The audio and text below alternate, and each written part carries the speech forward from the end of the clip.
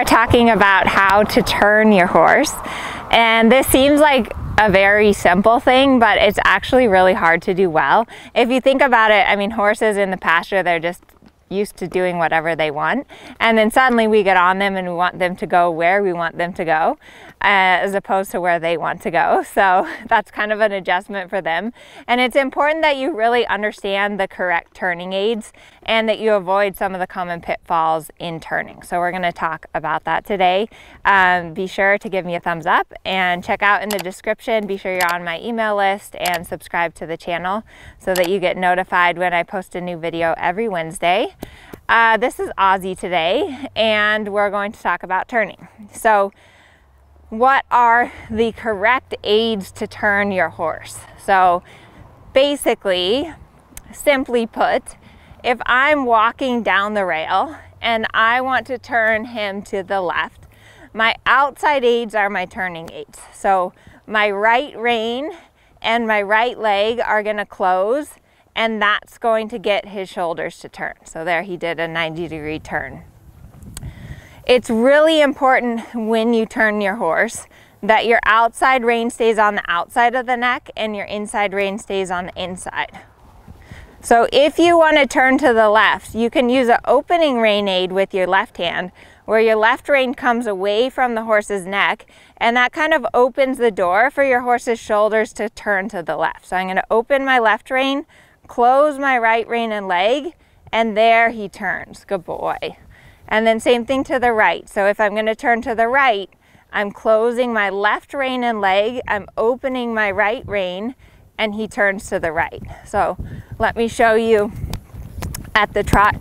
So if you're having trouble with turning, a really good exercise is to do square turns, where you turn 90 degrees and go straight. Because sometimes if you try to ride circles, it feels like you're constantly trying to turn and your horse is never turning. So I'm gonna make a square where I'm gonna turn and go straight.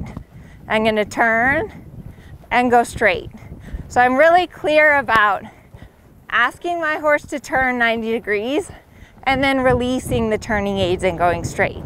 So my aids for turning are outside rein and leg, and a little bit of opening rein on the inside. So half out left rein, close my left leg, turn, and my right rein opens the door for him to turn to the right. Some of the most common mistakes that I see in turns is riders that lean like this. So they want to turn and they like lean to the inside. So don't do this. You know, your horse, you should stay vertical above your horse, like there's a string pulling your head up to the sky. You do not need to lean, you're not riding a bicycle. Let me change direction just for my horse's sake. So one of the other really common mistakes that I see is people, since you guys are so used to driving cars, is that you do what I call steering wheel turns, where say you want to turn to the left and you go like this to turn to the left. So that's like a steering wheel. Your left hand goes down, your right hand comes up, and that's really not a good way to turn your horse. So when you're turning your horse, your hands should stay on a level playing field. Like my hands are on a plane. They're not going like that, they're staying level. And again, as I'm turning here to the right, it's my right rein and my right leg that turns my horse. My left rein can be an opening rein aid and come a little bit away from the horse's neck.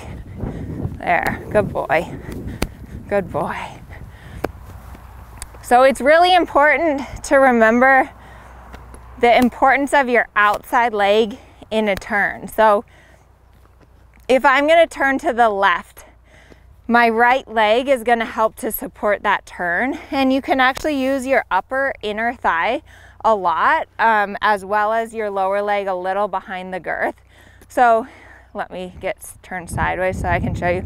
So if I'm going to make a turn to the left or a circle to the left, my right leg is in guarding position. So what that means is that my outside leg is just a little behind the girth. You do not want to try to turn to the left with your leg up here, because in this situation, the horse's hind end is going to fall out. So your leg is in guarding position to keep the hind end from falling out.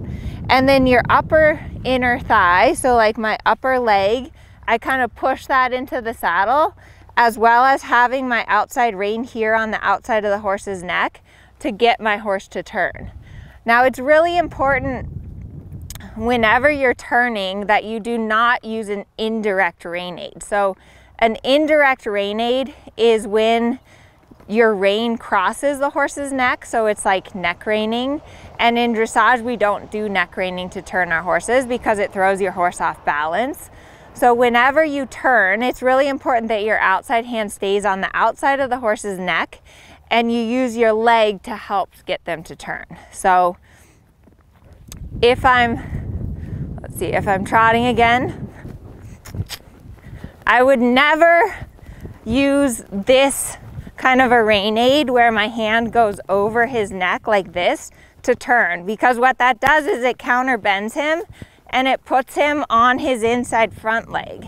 And that's going to cause your horse soundness issues and balance issues. So my outside hand stays on the outside of the neck.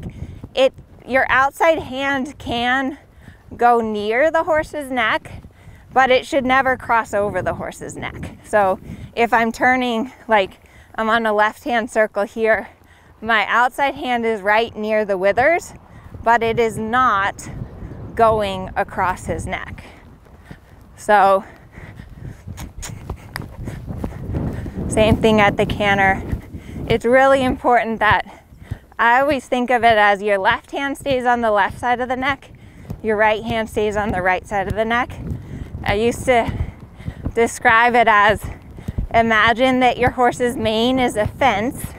Your left hand has to stay in the left pasture, your right hand has to stay in the right pasture, and your hands don't get to jump over the fence and go into the other hand's pasture. So we want our hands to stay segregated pastures. Good boy. And again, if you're having trouble steering at the canter, I recommend turning and going a few steps straight. Turning and going a few steps straight. Sometimes that's easier than trying to ride a circle, because you can actually say, okay, get my horse to turn, good boy, you turned. Get him to turn, good boy, you turned. So you can teach your horse better that way, the turning aids, when you kind of are thinking of riding a square. Good boy. Turn, good boy. Good boy. Good boy, Ozzy.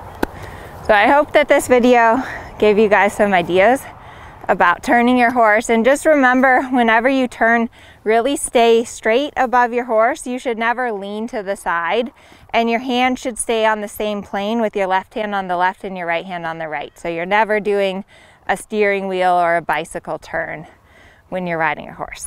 So that's it for today. Thank you for watching. Good boy, Ozzy.